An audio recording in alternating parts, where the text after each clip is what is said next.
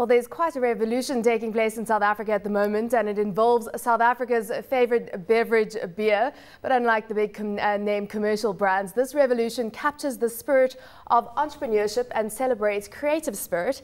In the cover story this week, FinWeek looked at the craft beer industry and the number of opportunities that it now presents themselves. FinWeek Companies editor Garth Tennyson joins us to take a look at that. We'll also be speaking to Brendan Watchman from Copper Lake Breweries and Jason Cedarwell, founder of Craft Liquor Merchants.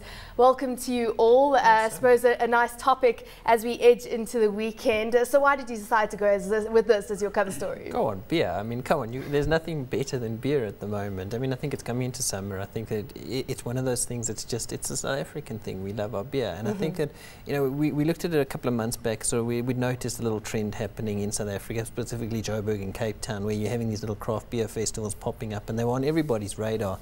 And Garth, I think he maybe took the mickey out of it a little bit because he's managed to wheedle his way into his own little wine route or craft beer route around the country. But he went out there and he actually looked at the state of craft beer in South Africa. And I think what was really interesting about this particular story was it actually captures the spirit of entrepreneurship. I think, often you see all the big corporates replicating brand after brand. There's nothing unique about them. There's no real celebration of creativity, entrepreneurial spirit. And I think, we're blamed that we don't actually generate the entrepreneurial interest in initiatives like this. Yeah. And I think craft brewing, just looking at Garth's story, he's managed to unpack something that really cool that's happening around South Africa at the moment. It's an interesting trend worldwide, and you pointed out the fact that in the States last year, beer volumes dipped by 1.3%, and the craft beer industry grew by 13%. Is that the same case in South Africa? Well, it's difficult to get figures in South Africa because the industry is quite fragmented. And in the US, they have a very organized Brewers Association, which has very accurate and reliable stats on the various forms of beer, craft beer versus, let's call it mass-produced beer. To give you an idea, in South Africa, I approached SAB Miller and I said to them, what do you think is the total volume being produced by craft brewers annually? And they gave me a figure of 1.3 million to 1.8 million litres, which is literally a drop in the ocean for them. But I did a sort of back-of-the-envelope calculation based on some of the volumes I was given by a lot of the guys that we spoke to. And I estimate that it's probably closer to 3 million litres. So the point is, it's very hard to tell exactly what is going on in the craft brewing industry and drill down into the detail. But one thing I can tell you is everyone we spoke to just spoke about growth, growth, growth. There's an appetite out there for new, organic,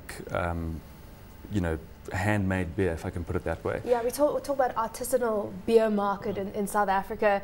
Of course, it's trendy. It seemingly started in Cape Town, the trendsetters of South Africa, many say. Brendan, welcome to the show. Tell us a little bit about Copper Lake. And is this about passion or is it about profits?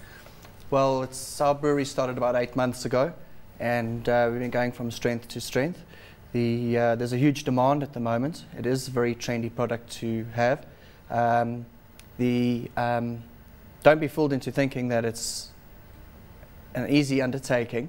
It's capital intensive and it's a hell of a lot of hard work, but it is also a lot of fun. And the best part about being a brewer is if you come home sober, your wife thinks you haven't been working.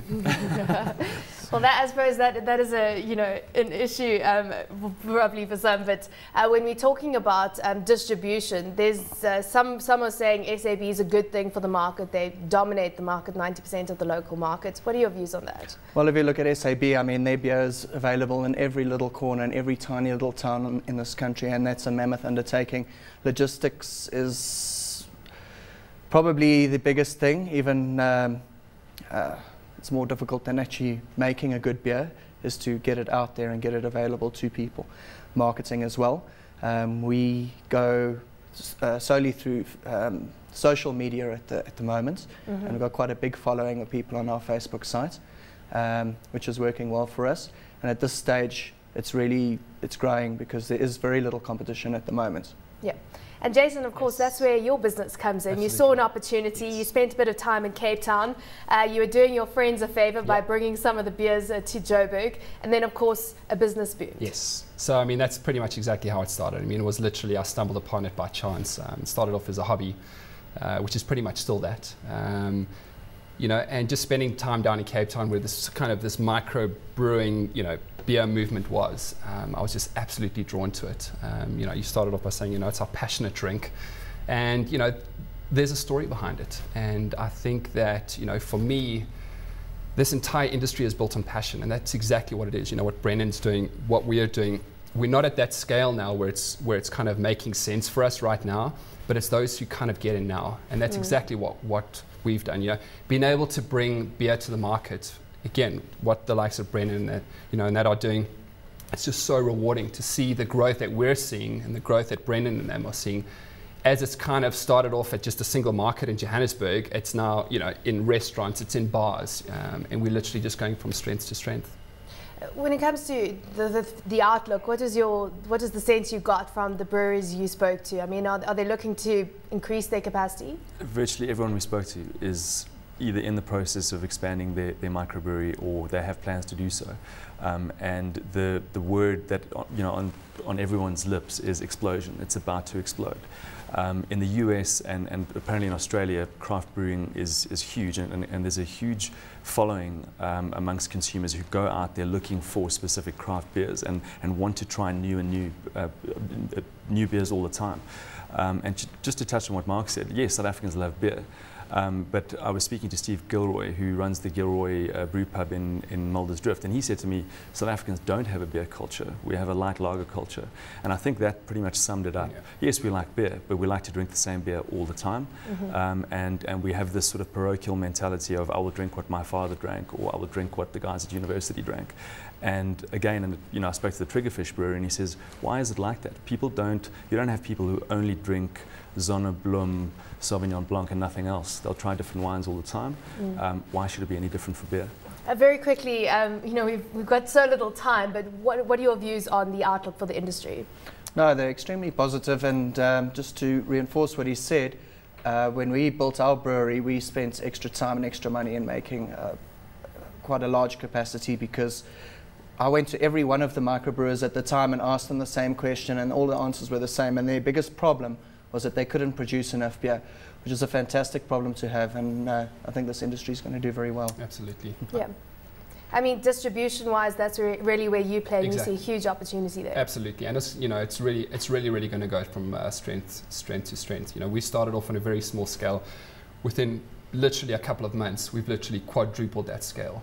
So I think, you know, the word explosion is a pretty good way to put it. I think the next 2 years, this landscape is going to be completely different. We're still about 10 years behind the US. So, you know, we're still kind of scratching the surface, but yeah. And it tastes good. It yes. definitely does taste good. So you are paying for quality.